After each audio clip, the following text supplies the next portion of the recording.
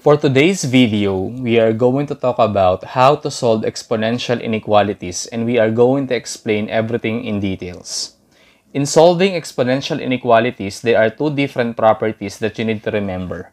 The first one, if b is greater than 1, b that is the base, then the exponential function y equals b raised to x is increasing for all x.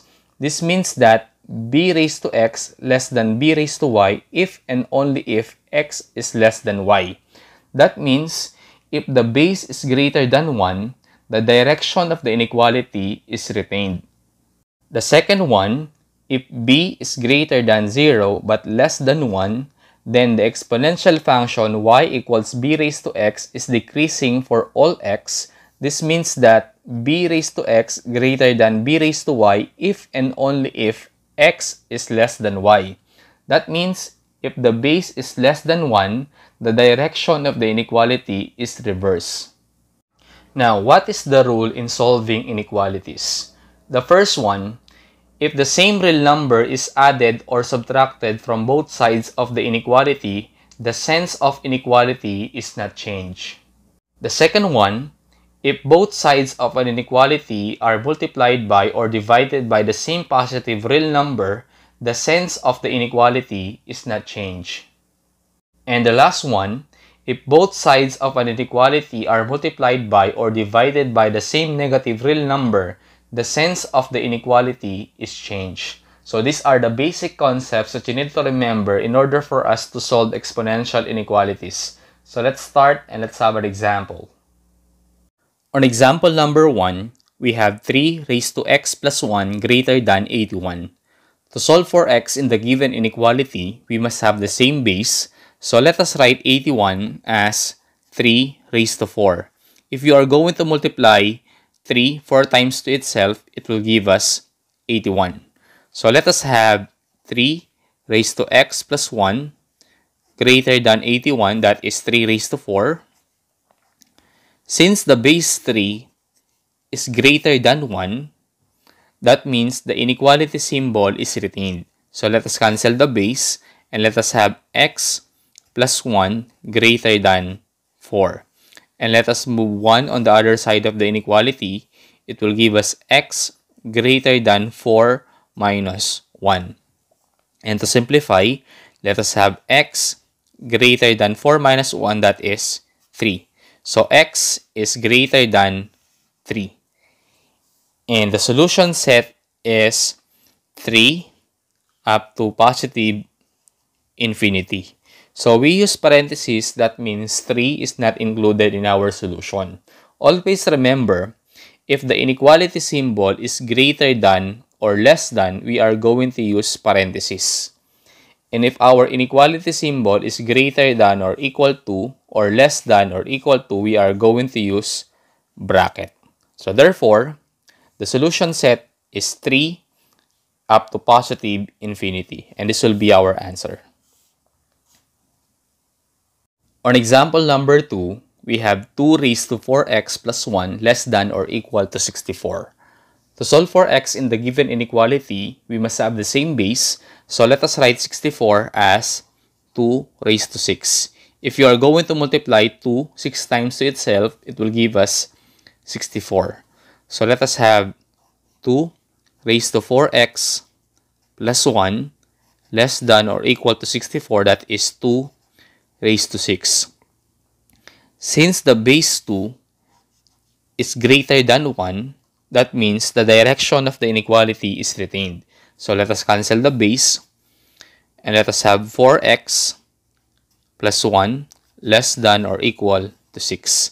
Let us move 1 on the other side of the inequality.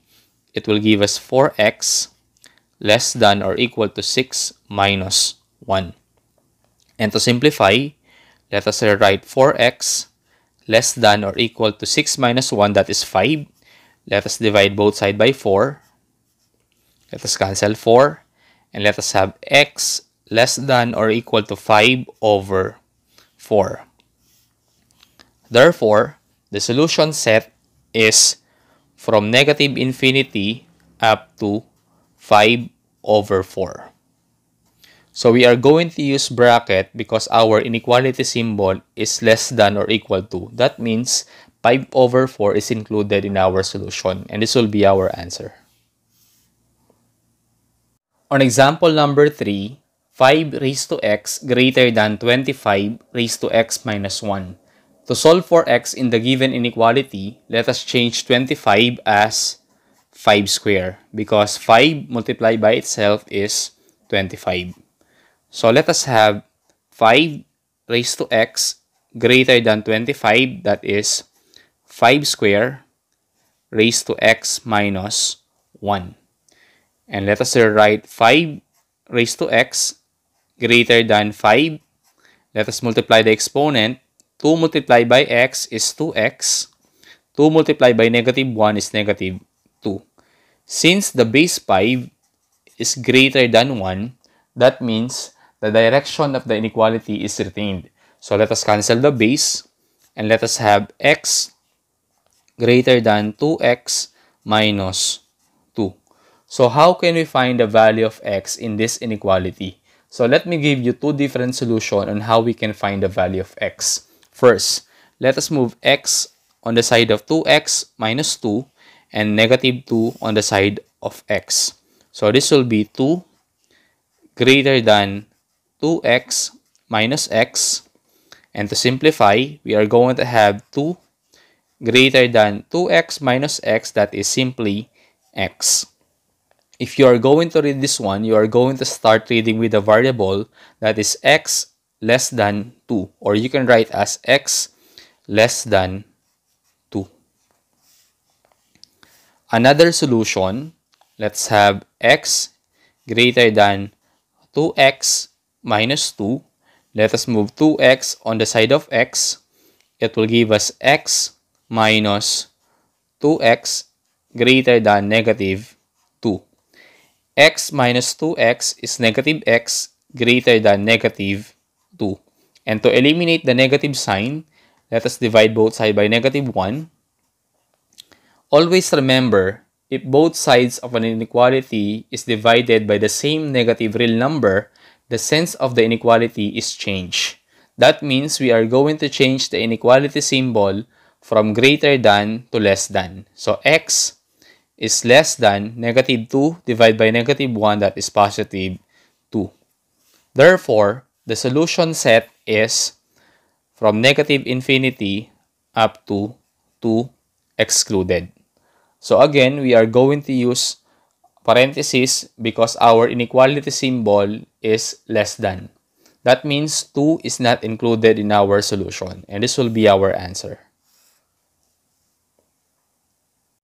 On example number 4, 4 over 6 raised to x greater than or equal to 36 over 16. To solve for x in the given inequality, we must have the same base. So let us write 36 as 6 square because 6 multiplied by itself is 36. And let us write 16 as 4 square because if you are going to multiply 4 to itself, it will give us 16. So let us have 4 over 6 raised to x greater than or equal to 36, that is 6 square, 16, that is 4 square. So let us write 4 over 6 raised to x greater than or equal to, since 4 is written in the numerator and 6 is written in the denominator, let us write 6 square in the denominator and 4 square in the numerator. So let us have 4 raised to negative 2 over 6 raised to negative 2.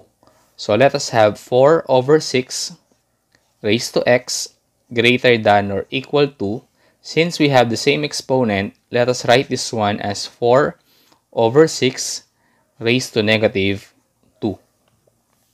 Since the base 4 over 6 is less than 1, the direction of the inequality is reversed. So let us cancel the base and we are going to have x less than or equal to negative 2. Therefore, the solution set is from negative infinity up to negative 2 included. So we are going to use bracket because our inequality symbol is less than or equal to. That means negative 2 is included in our solution, and this will be our answer. On example number 5, 1 over 10 raised to x plus 5 greater than or equal to 1 over 100 raised to 3x. To solve for x in the given inequality, we must have the same base. So let us change 100 as 10 square because 10 multiplied by itself is 100. And in order for us to have the same exponent, let us change 1 as 1 square because 1 multiplied by itself is 1. Let us have 1 over 10 raised to x plus 5 greater than or equal to 1, that is 1 square, 100, that is 10 square, raised to 3x.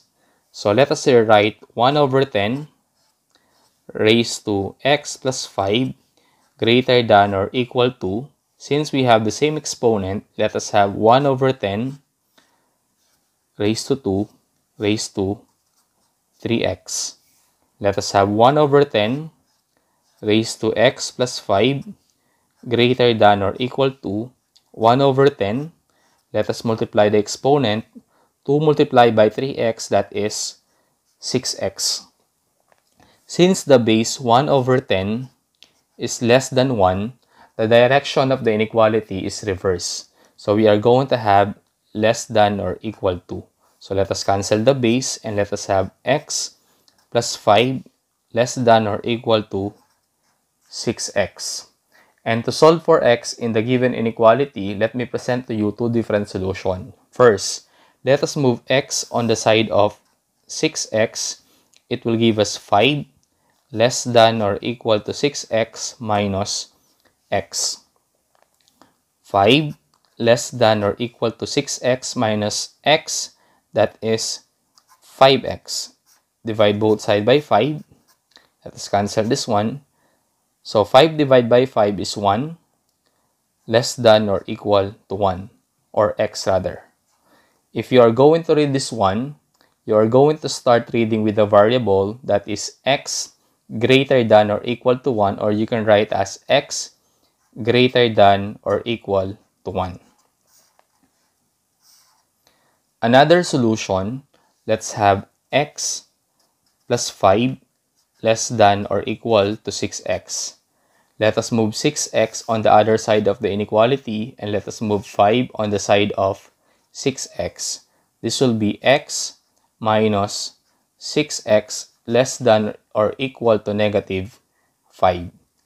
X minus 6x is negative 5x less than or equal to negative 5. Divide both sides by negative 5. Let us cancel this one. If both sides of an inequality is divided by the same negative real number, the sense of the inequality is changed. So from less than or equal to, we are going to have greater than or equal to. So x is greater than or equal to negative 5 divided by negative 5, that is 1. So the solution set is from 1 up to positive infinity. So we are going to use bracket because our inequality symbol is greater than or equal to. That means 1 is included in our solution, and this will be our answer. So I hope you've learned from this video. Thank you so much for watching, and God bless us all.